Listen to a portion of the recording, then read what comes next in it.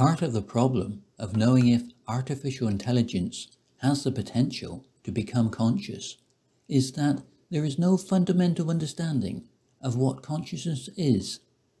In the theory explained in these videos, consciousness is the most advanced part of a universal process. This is a process of energy exchange, formed by electromagnetic activity and the movement of charge. Charge is an innate part of all matter.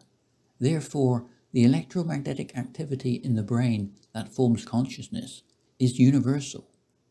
When it comes to AI, at the most fundamental level, we have the same electromagnetic activity, only the structure of the matter doing the processing is different to biological cell life. In biological cell life, we have the distribution and organization of positive and negative charges relative to the membrane of each living cell. Artificial intelligence will process information in the same way, with positive and negative charges forming the potential for a binary process, like zeros and ones. In this theory, the potential for this is formed by light and matter in the form of electrons, having wave-particle duality.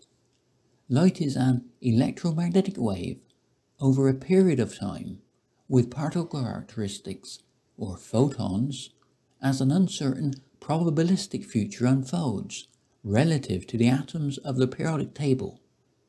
If consciousness arises when information is being processed in complex ways, then it's merely the structure of the electromagnetic processing that is fundamental, not the type of matter doing the processing.